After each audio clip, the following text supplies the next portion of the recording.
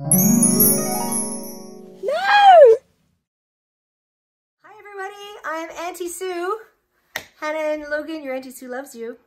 So we're going to talk today about how not to get pregnant. Now there are a bunch of different ways not to get pregnant. Lots of people use condoms. Some people use the pull-out method. I have a word for people who use the pull-out method. I call them daddy, because what happens is you can get pregnant if you just use it as a pull-out. Like, you have to remember to pull out in time. You have to make sure there's no fluid there at the time of the month that you can get pregnant, and you can get pregnant 4 days a month. We'll talk about that another time.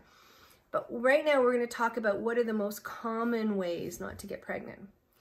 Besides the condom, and it helps, but condoms fail 10% of the time. You know what that means? That means if 100 girls are having sex in a year, 10 of them are going to get pregnant.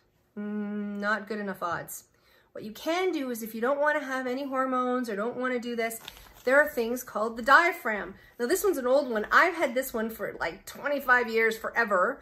There's new ones, the purple one. I couldn't find it today to show you, but I will next time. It's called the Kaya diaphragm. And that, with a condom, they're each about, this one's about 90%, this is about 92%. So together, you're not going to get pregnant. And you can order them online, Kaya diaphragm. They're about, if parents can buy them, are about $150. And you can use them, as I said, I've had this one for 30 years. What I like about the diaphragm is it will prevent, if you're having sex during your period, you put it in and it keeps the blood back. So here's what you do. You squish it in and you put it in your vagina and it pops open. Just like a tampon doesn't feel funny when you put it in, once the diaphragm's in properly, you don't feel it. You take it out 8 hours after having sex. Sometimes you put hydrochloric acid in it, but there's things that we can talk about. And on the website, my Sex with Sue website, I have a link that gives all the descriptions about what you need to do, but I think it's important that you see it, okay? The second most common one is something called the IUD, not IED, those are mines that blow up. This is an IUD, which stands for the intrauterine device. And they look something like this, only a bit smaller.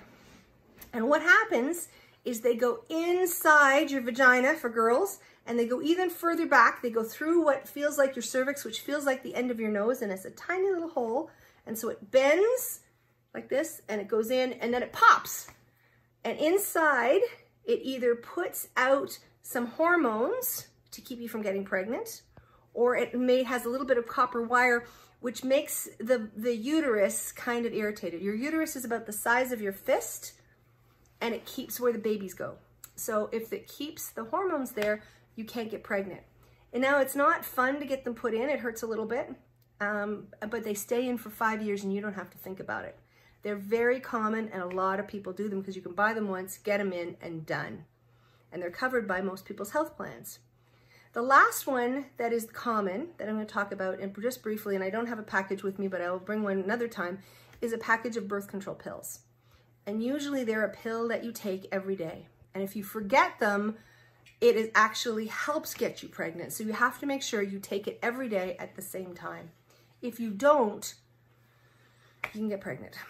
What it does is it prevents the girls from having an egg. And if you don't have an egg, you can't get pregnant. We're going to talk about what that means and all of the science behind it, but that's enough for today. IUD, diaphragm, condom, birth control pill. Think about it. We'll get you some more information, but you need to start having those conversations if you want backup birth control, and everybody needs backup birth control. All right, everybody. I'm Sue McGarvey. Thanks for hanging out with me. If you're a grown-up, check out our site, grownupsexed.ca. This is not your mother's sex education. I'm Sue McGarvey. Thanks for hanging out.